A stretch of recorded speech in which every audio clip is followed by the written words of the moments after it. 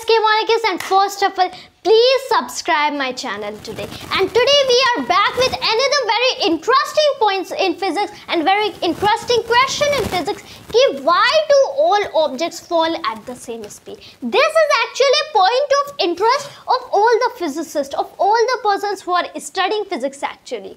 कि जो भी हमारे ऑब्जेक्ट्स होते हैं, अगर हम लोग एक मैसिव ऑब्जेक्ट और एक लाइट ऑब्जेक्ट ले एंड उनको अगर ड्रॉप करते हैं सो दे फॉल साइमल्टेनियसली. अगर सेम हाइट से सेम टाइम पे ड्रॉप किया जाए सो they fall simultaneously. Why does it happen? एक बड़ा ऑब्जेक्ट है, मैसिव ऑब्जेक्ट है, उसका अर्थ के टुवर्ड एंड अर्थ का उसके टुवर्ड ज़्यादा अट्रैक्शन होगा, इसलिए उसको पहले फॉल करना चाहिए. वेल दूसरा है, छोटा है, little small, it is not massive in comparison to the massive one, so उसका अर्थ के towards and अर्थ का उसके towards कम attraction होना चाहिए, इसलिए उसकी speed कम होनी चाहिए. तब दोनों object क्यों simultaneously fall करते हैं?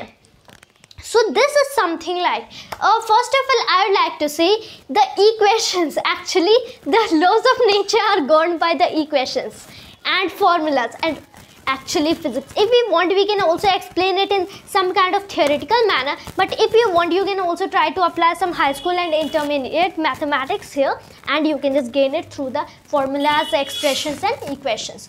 तो पहले तो क्वेश्चन प्रॉब्लम डिस्कस करते हैं कि सपोज हमारे पास दो बॉडीज है, एक यहाँ पे है, here I have one kind of body and here I have another body. अब अगर मेरे पास दो बॉडीज यहाँ पे here and here one, अगर ये वाली body in comparison to this ज़्यादा बड़ी है एंड ज़्यादा मैसिव है, इसका जो मास होगा वो थोड़ा कम होगा, and if I drop both of them from the same height then at the same time तो क्या होगा? First of all the problem was said bye Aristotle कि एक्चुअल में दोनों बॉडीज डिफरेंटली फॉल करेंगी. जो ज़्यादा मैसिव होगी वो फर्स्ट ऑफ ऑल फॉल कर जाएगी, जो कम मैसिव होगी वो थोड़ी लैटर फॉल करेगी. This was actually said bye Aristotle, but then Galilei concluded that actually all the bodies should fall together, and the idea was proved mathematically by Sir Isaac Newton, the great physicist, one of the among the greatest physicists, his very great physicist. This was said that actually all the bodies should fall together, and this should happen when there is no air drag. जब वहाँ पे कोई हवा ना हो या फिर जो एयर फ्रिक्शन हो, उसको हम लोग एयर ड्रैग फोर्स हो, उसको हम लोग नेग्लेक्ट कर सकें. This problem can be something written like this. मैंने यहाँ पे कोई भी बड़ी सी बॉडी ली एंड यहाँ पे भी कोई सी छोटी सी बॉडी ली. अब दोनों को मैंने एक ही हाइट से ड्रॉप किया. यहाँ पे है ग्राउंड एंड एक ही हाइट से ड्रॉप हुए, एक ही टाइम से ड्रॉप हुए. अब न्यूटन ने क्या किया, गैलीलियो ने ये बताया कि ये बड़ी बॉडी एट सेम टाइम जब ये बड़ी बॉडी यहाँ पे फॉल करेगी तभी ये बॉडी यहाँ पे फॉल करेगी. एरिस्टोटल ने कहा कि ये पहले फॉल करेगी, ये बाद में. फिर गैलीलियो ने बताया नहीं, ये दोनों साथ में फॉल करेंगे. But Newton proved it mathematically. Newton Galileo के फेवर में थे, लेकिन न्यूटन ने इसी आइडिया को एक्सपांड करके इसे मैथमेटिकली प्रूव भी किया. सर आइजैक न्यूटन ने.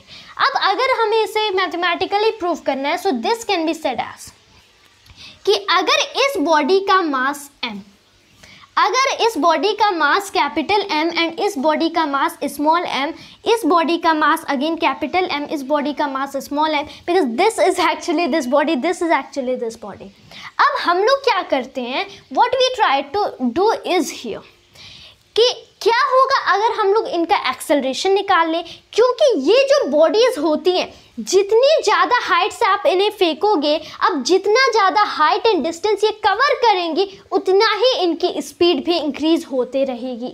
There speed will be increasing because there is some acceleration here during free fall. तो यहाँ पे इस एक्सेलरेशन को हम लोग g बोलते हैं.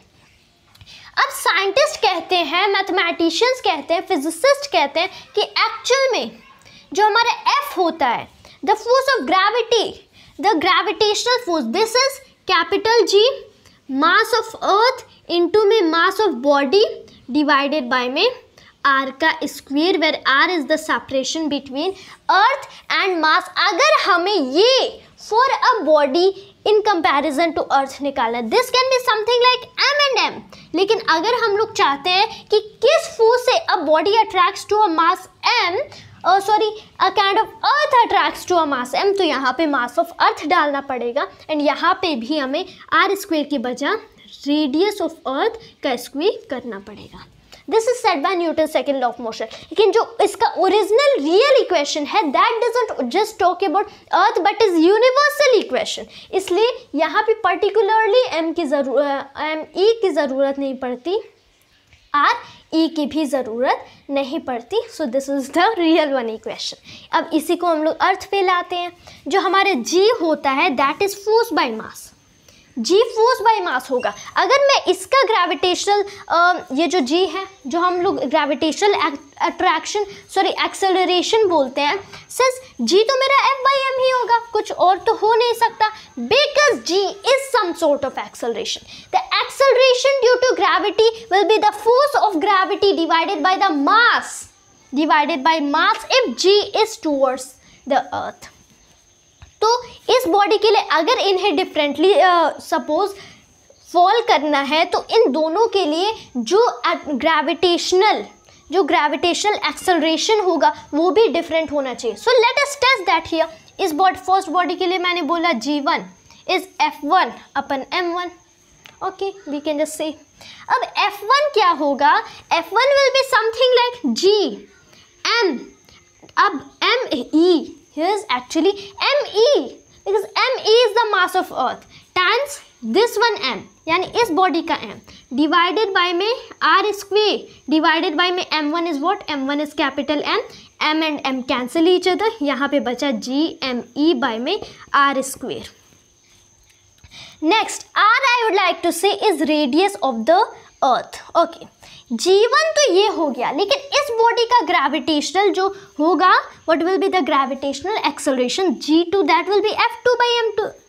Of course this is g m of earth times the here something like small m divided by the r e का square divided by what, divided by the here is divided by the mass of the body। यहाँ पे mass of earth की ज़रूरत नहीं कि क्योंकि हम निकालना चाहते हैं इसका gravitational attraction towards earth क्या होगा, इसलिए यहाँ पे हमें पुट करना है mass of the body m and m cancel each other, यहाँ पे बचा g m e by r e square। a shocking result कि यहाँ पे भी gravitational here is also gravitational acceleration same and यहाँ पे भी acceleration due to gravity same ही है, implying that g1 equals g2, implying that g1 equals g2, यानी कि अगर सेम हाइट से ड्रॉप किया जाए दोनों बॉडीज साइमल्टेनियसली फॉल करेंगी and this was actually the proof of Galileo's experiment and even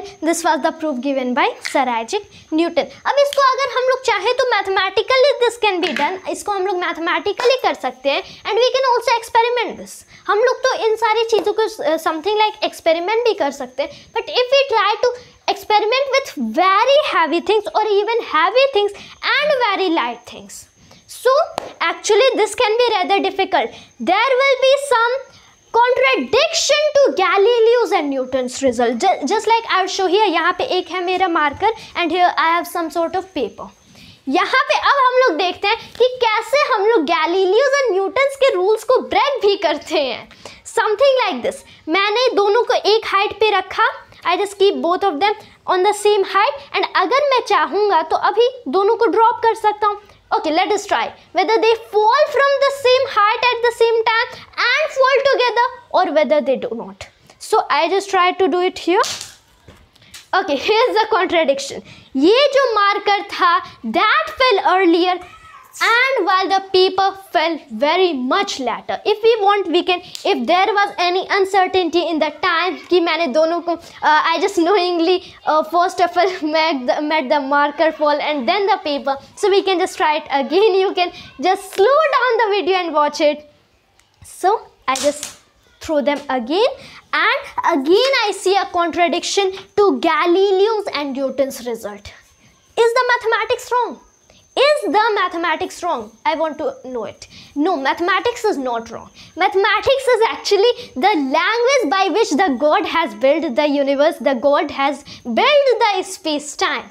And if the God himself is a mathematician, he would never, because Michio Kaku says that God is a mathematician, and if God is a mathematician himself, he would never build a mathematics that would be wrong. तो यहाँ पे अगर मैं ये experiment अर्थ पे try करूँगा तो ऐसा हर बार होगा, चाहे मैं अर्थ पे कहीं भी चले जाऊँ, ऑलवेज ऑन अर्थ. लेकिन अगर यही एक्सपेरिमेंट मून पे हो जाए, so both the bodies will fall together. और इसका एक ही रीजन होता है, that all around us is air. Air what let's us breathe. Air is what lets us breathe. अब यही air है. When we just feel a lot hot, so we just turn on fan and the fan reflects us the cool air. So this is air. जब मैंने paper को draw and marker दोनों को simultaneously drop किया था, expecting कि अगर Galileo and Newton सही थे तो they will be reaching the ground at the same time. तो marker is actually heavy enough. Marker is just heavy enough कि एयर इसको अफेक्ट नहीं कर पाएगी. लेकिन जो पेपर था, दिस इज सो लाइट कि एयर ड्रैग इस पर बहुत अच्छे से अफेक्ट कर सकते हैं, क्योंकि इसका मास एंड वेट इतना कम है, इसलिए एयर ड्रैग की वजह से ये अफेक्ट हो गया. और सिंस नीचे ग्रेविटी थी, ऊपर एयर ड्रैग लग रहा था, इसीलिए इसकी स्पीड एंड एक्सेलरेशन थोड़ा स्लो डाउन हो गए. लेकिन अगर यहाँ से हम लोग एयर हटा दें, वैक्यूम में चले आए, like I'd like to give example during the Apollo 15 mission, moon mission, that was moon mission. The commander, he wanted to check about Galileo's experiment कि अगर गैलीलियो एंड न्यूटन सही थे, यानी एयर हटा दिया जाए, when he was walking, when the commander was walking on moon, so he thought to do experiment with a hammer and a feather. यानी अगर they both scientists, physicists, mathematicians were right, तो यहाँ पे तो air नहीं है, moon पे air नहीं होती, यानी कि hammer and feather should fall at simultaneously at the same time. So what he wanted to do, he dropped a hammer and a feather on moon where there is no atmosphere, no air, no wind. तो उन्होंने He found the result was true according to Galileo and Newton. जब उन्होंने drop किया, he found both fell the ground simultaneously. यानी कि whatever is around us, why does the paper slow down? Instead the marker doesn't, and they don't fall together. Is air that doesn't let the paper fall. So just means along with the marker you may say, and decreases the speed. Although air drag यहाँ पे gravitational attraction से कम होती है, इसीलिए speed decrease कर सकती है, लेकिन zero नहीं कर सकती. That's the reason कि paper को fall करना ही है, but with some kind of slow speed. So this is reason why do all objects fall at the same speed. But if we talk about Earth, यहाँ पे why do all heavy enough objects fall at the same speed. But if we talk it universally without air in vacuum, so the question is correct. Why do all objects fall at the same speed? So that was just the reason that a body having twice the mass will also have twice the force of attraction. The two effects cancel each other. How Professor Stephen Hawking just defines in his book A Brief History of Time, that is really defined very nicely, and I would love to tell from there कि अगर हम इसे purely theoretically करना चाहें तो any body having twice the mass, अगर इसका मास इससे डबल है तो इसका वेट भी इससे डबल होगा.